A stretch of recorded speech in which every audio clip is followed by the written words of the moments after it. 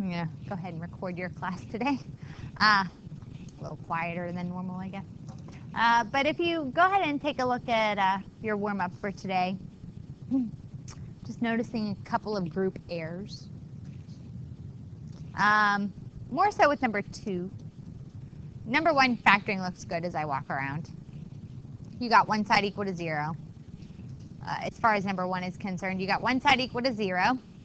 And then most of you took some time to either do AC grouping or you thought about the numbers that would multiply to give you 6, but then add again to -5. Indeed, the numbers that multiply to give you a +6, but add to a -5 are -3 and -2. So you use that information to then factor your problem. It factors down to be x minus 3, x minus 2, but please don't forget about this whole equal 0 business that you had to kind of start off with there. This is now an equation that needs solved. So step 1 in solving by factoring was we got one side equal to 0. Step 2 is to factor. Step 3 is to use what's called the ZPP, right? Do you remember what that stands for, ZPP? What was that? Remember? ZPP. Zero product property. Good. Yeah. Good. So yeah, we use the zero product property, which states, you know, if you have two things multiplied together and they equal 0, well then one of those two things or both has to be 0. So you set x minus 3 equal to 0, add 3 to both sides. We get one of our answers of 3 right there. And then you have to set x minus 2 equal to 0 and solve. So we got our answer of x equals 2 right there. That's just a little review of the 3 steps for factoring to solve. In step 2, the mistake I saw was right at the beginning. Remember that when you square root both sides, you do have to include a plus or minus in front of that radical. You'll see that pretty consistently we're producing 2 solutions. So in this case here, if I consider the positive and negative square root of 9, I get plus or minus 3, which leads me to break this problem apart into 2 pieces. If you read the problem, we now have x plus 3 equals positive 3, and we have x plus 3 equals negative square root of 3. So I had to kind of break the problem apart into those 2 pieces. So you actually end up getting x equals 0 and x equals -6 when you solve the resulting equation. Completing the squares, so surprised as I walked around. I think that's the toughest method, but you did really well with it. I was really impressed. But most of you know that that first step 1 was taken care of. So the constant was moved to the other side. You did b over 2 and you squared it. You added 9 to both sides. Factor the left, square root the right. 3 plus or minus the square root of 22. It looked fabulous. So I'm glad to see that that over the 3-day weekend didn't completely disappear for you folks. And then lastly, number 4 was not possible. You couldn't factor it. Little preview of coming attractions. You're having a test for me, probably next week with how broken up this week is. So next week you're going to have a test for me. It is structured in this way. Now what do I mean by that? There's a portion of the test where you get to pick whatever method you want to use for solving your quadratic. Pick whatever method you want. But there's also a portion of the test, do you see how I have the method in parentheses, where I tell you the method you're supposed to do. So if you do take a look at, there's a completing the square problem up here. Let's say you decided to use today's technique, the quadratic formula for that particular problem. You get no credit because you used the wrong method. So for a portion of the test, I should say, you get to choose the method. But for another portion of the test, I get to choose the method. So if it's like this up here, you have to use the method I suggest, or you don't get credit for that problem. Make sense? So this is kind of a preview of that. Because this is our last section of notes. Then we do applications for the rest of the week. You picked up that packet when you walked in. I'll talk more about that in just a bit. All right. So for today, I'm going to sing to you. Are you excited? You're probably right, Jared. I wouldn't be excited either because I'm horrible. Horrible. Today's technique is a technique known as the quadratic formula. And If I have time, I'll show you a proof of where it comes from. It actually does come from completing the square, but it will very quickly put you to sleep if you're not ready to go to sleep already.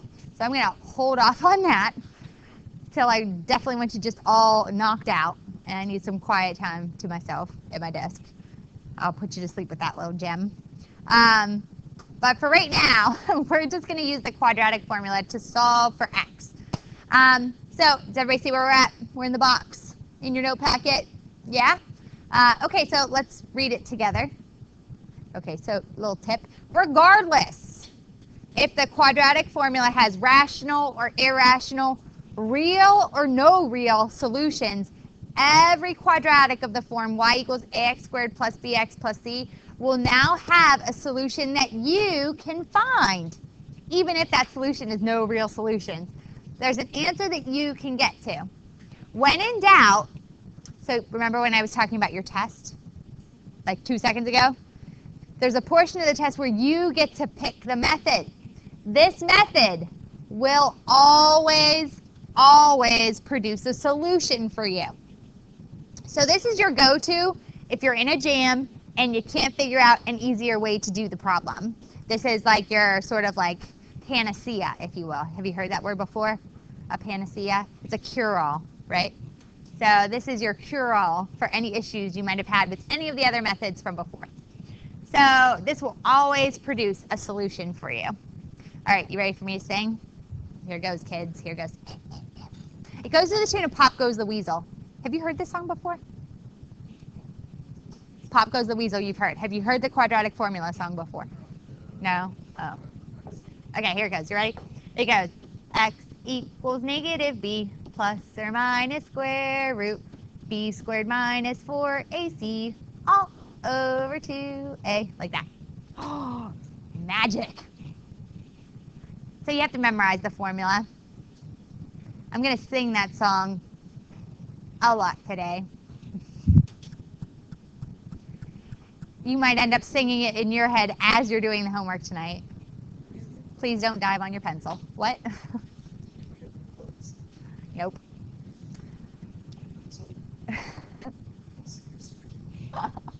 You're funny. Okay, so in example 1, oh yeah, about warm-up number 4, that one that you messed around with AC grouping and you couldn't factor. So yeah, oh yeah, about that. I'm going to show you how you could use the quadratic, that's not a word, the quadratic formula to solve for x in that problem. That's our big idea for today. So step 1, you got to get it to look like this. Y equals ax squared plus bx plus c. To be honest with you, this is an equation though. And what we're going to go ahead and do, real similar to your factoring method, step 1 is we're going to set one side equal to 0.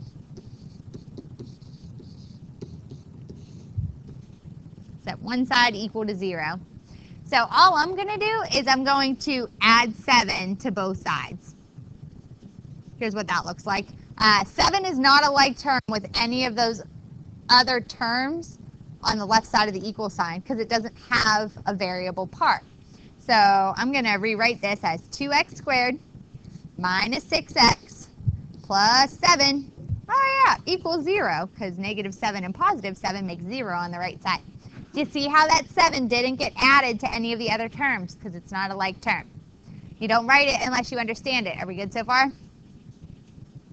Okay, now what we're going to go ahead and do is identify what A, B, and C are equal to so that we could just plug and chug into our formula. Remember that A, if you'll recall from our definition, I'm going to scroll up just for a second here, A is always the value or the coefficient of your squared term. So A is always the number in front of x squared, including the sign. B, including the sign, is always the coefficient of your x term. And C is what we identify as our constant term. I think that's easy to remember because constant begins with the letter C. So I now know that A in this problem will be 2. B in this problem, including the sign, is going to be negative 6. And C is 7. So here we go. A equals 2. B equals -6, and C is 7. It is these values of A, B, and C I can now substitute into my quadratic formula. So it looks a little something like this. We go x equals negative blank plus or minus square root blank squared minus 4 blank blank all over 2 blank.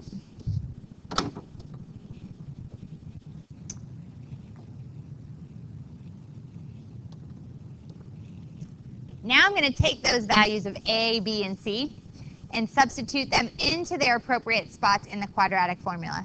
Now, you're probably saying, Mrs. Lucas, what's with the parentheses, woman? Why did you put those down there? And let me answer that question for you, if you're like, what's with the parentheses, woman?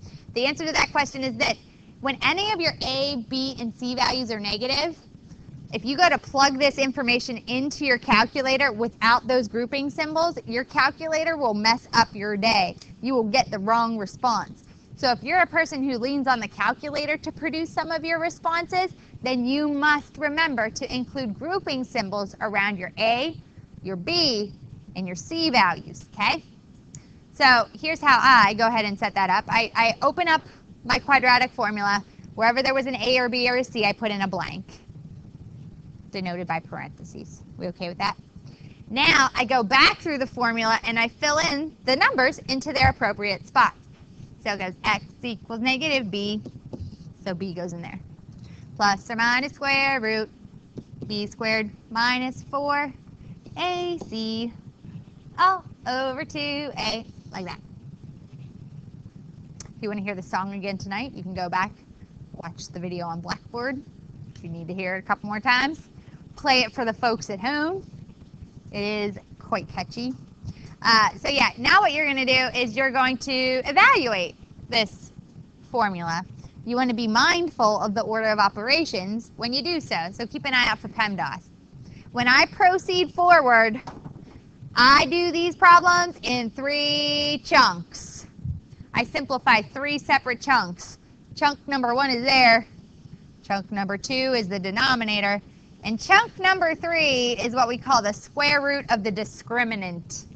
The discriminant, or the value underneath that radical, helps me determine how many real solutions this problem will have. That's neither here nor there for you folks right now, but I just wanted to let you know that the number underneath that radical is very special. First things first, I take care of what's easy. I'm going to go ahead and do x equals negative b, so I'm going to take care of this piece right here. Negative 6. How do you simplify that? Negative 6. Good, Catherine? Yeah. Yeah, it is a positive value. Very good. The next thing I do is I take care of 2 times 2 on the bottom there. I'll simplify that. 2 times 2 is 4. And then I'll bring across my plus or minus. In the parentheses, so now I have to simplify that.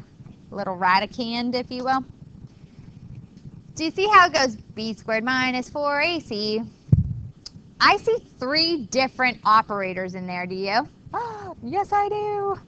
I'm going to point them out to you with my little highlighter. I see a squared, I see a minus, and I see, even though it's not there, I see multiplication. Please be very mindful, once again, of your order of operations. So I see squared, I see a minus sign, and I see multiplication. Out of those 3, what do you do first? Adam.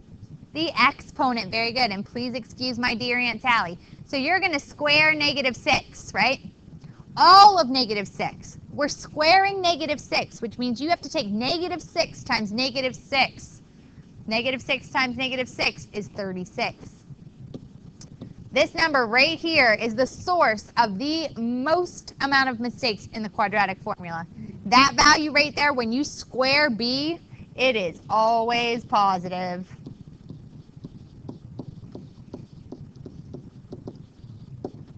When you square b, it is always a positive value.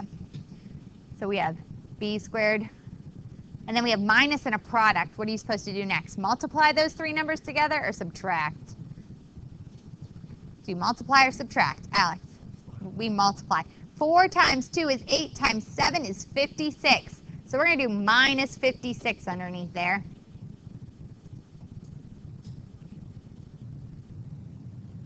Then I simplify with my subtraction. 36 minus 56 is negative 20 all over 4. And then I'm like, oh my gosh, look at that. Square root of negative 20, if you put that in your calculator, it's going to mess you up. So this is no real solution. You can't take the square root of a negative number. It has a complex solution. Complex set of solutions. Does everybody see why all of a sudden I just stopped? Can't take the square root of a negative number. Questions about that? All right, let's do it again. Woo. And again and again and again. A little drill and practice for you kiddos today. All right, part B. Step 1, we get one side equal to 0. So I'm going to go ahead and subtract 3. I lied. I'm going to subtract 5x from both sides. Remember that this 5x is not a like term with any other term on the left-hand side. I would write my response now in the next line down in standard form. So it's going to be 3x squared minus 5x plus 1. And then the right side balances to be 0. Notice I wrote it in this way so that I could easily identify my A, my B, and my C value. A is always the coefficient of your x squared term. B is always the coefficient or the number in front of your x. And C is always your constant tagged on at the end. Don't forget your signs. So for this guy, my A value is 3, because that was the number in front of my x squared. My B value is negative 5, and my C value right there is 1. And now I use my song. So I have x equals negative b plus or minus square root b squared minus 4ac all over 2a. And then I go back in and I plug in the a, b's, and c values in the spot where they go. So it goes x equals negative b plus or minus square root b squared minus 4ac all over 2a, like that. And then again, I like to chunk this into 3 little mini problems. I like to do this in small bits. Does anybody have any questions on how I set it up? Everybody okay so far? Okay. So now, I'm going to go ahead and simplify negative 5. And Catherine was good at this earlier. That's 5, right? And then I simplify the part on the bottom. 2 times 3, that's just 6. And now I have to do my b squared minus 4ac. Remember, we do exponents first because Adam told me to. Well, and it's because it's the order of operations. Negative 5 squared is 25. Adam bullied me. No, I'm just kidding. Bring down your minus. I then have to multiply. 5 times 3. I lied. 4 times 3 is 12, right? So what we end up with here is 5 plus or minus the square root of 13 all over 6. None of that can be simplified. You can't reduce. Square root of 13 doesn't break down anymore with that quotient or the product property for radicals. This does give you 2 very funky looking decimals. You'd have 5 plus the square root of 13 all over 6. Throw that in your calculator, and then you'd have 5 minus the square root of 13. Then divide that by 6. And that'll give you your 2 decimal answers if you needed decimals. But in this class, we work really hard to leave our answers exact. So those are our 2 answers for x.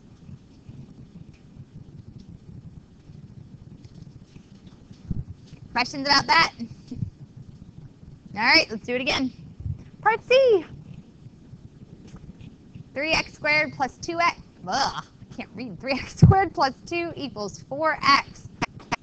So what we're going to go ahead and do is get one side equal to 0. Do that first. Subtract 4x from both sides. write it in the correct form.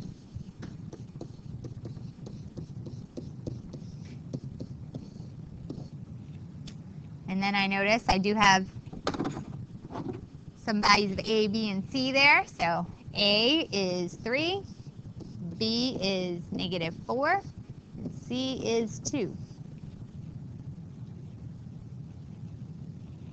Now I'm going to go ahead and take my quadratic formula,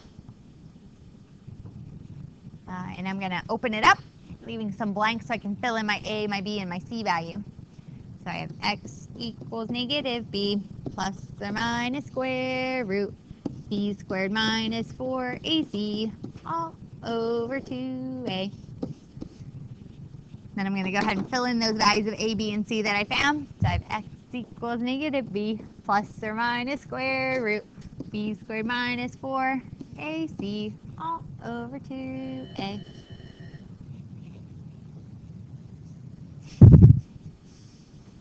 And then I can evaluate. Remember, I like to do it in pieces. So x equals -4, that's just 4. On the bottom, I have 2 times 3, that's just 6. I'm going to square the value of b. Remember, that's always positive. -4 times -4 is 16. 4 times 3 is 12. 12 times 2 is 24. Equals -b. Just looking. I feel like this looks unfamiliar to me. We're okay. So 16 b squared minus 4ac. Yep.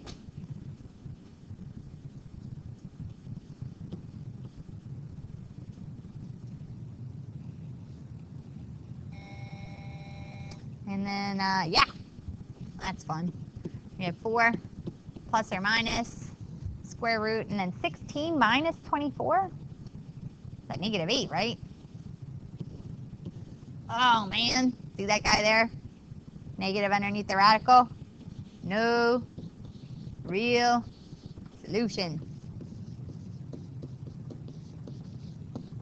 Can't take the square root of a negative number.